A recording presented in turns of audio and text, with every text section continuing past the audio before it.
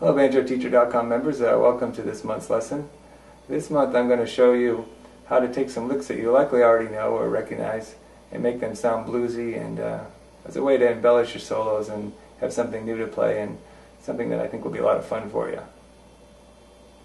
The examples I'm going to use this month are from Chapter 8 of the Banjo Encyclopedia.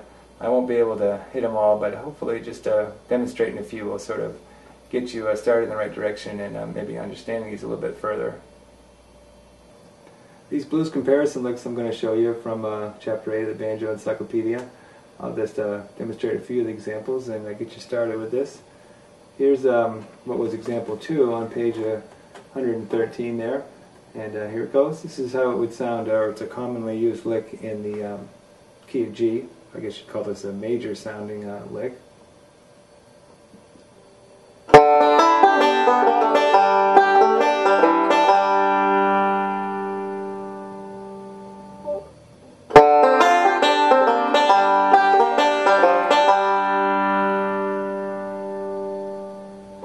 So take note of which strings I substituted for which strings.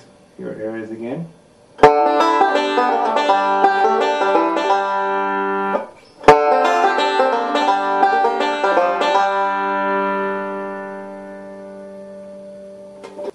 The next example is a melodic lick in the major scale.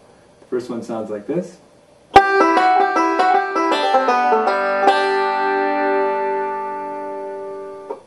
And the bluesy lick also has a bit of a chromatic sound to it. Chromatic meaning these two notes here are right next to each other.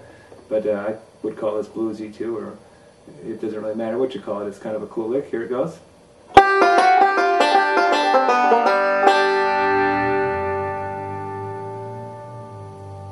Okay, let me play those for you a little bit slower.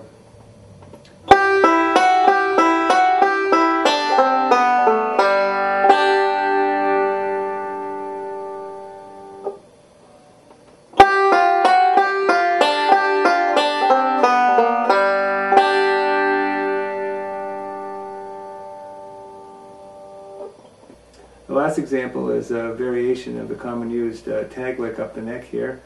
Here's the major version.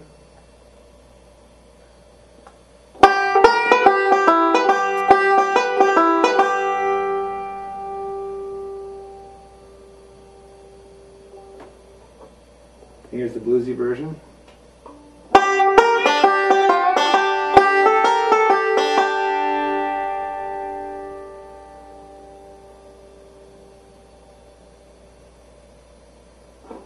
Let me slow it down for you a little bit. Here's the first one.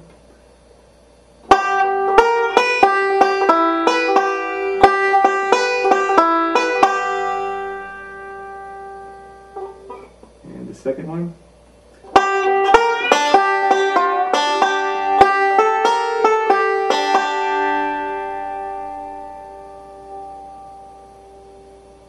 Thanks for joining me, and remember that this is just the beginning. You can make up some of your own, of course, with this, and you can explore the rest of the exercises in the Banjo Encyclopedia or on my Essential Licks DVD.